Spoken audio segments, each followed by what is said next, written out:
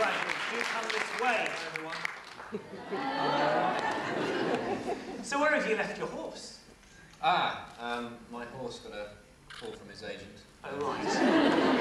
He's on another job, unfortunately. He's, two-faced and left me here to find my way to get to the barber. Here's a silly question. Do you enjoy playing Arthur? It is a silly question. Yes.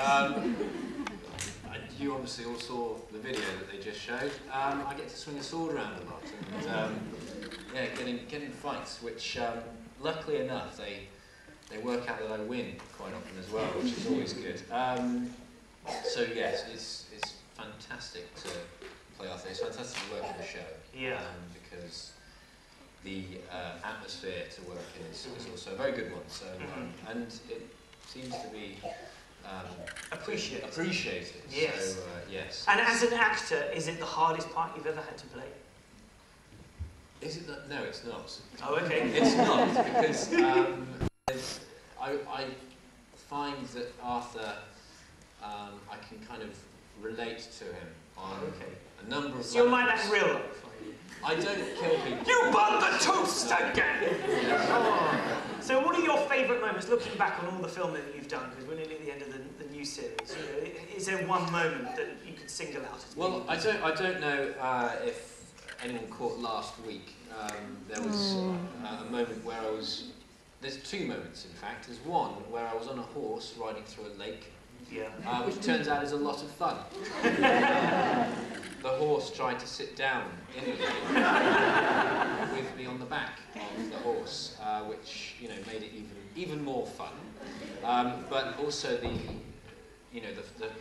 fight scenes, and there was a particular fight scene last week where Anthony was involved, and it was terrific to work with him on a fight scene because we've been talking about it for so long.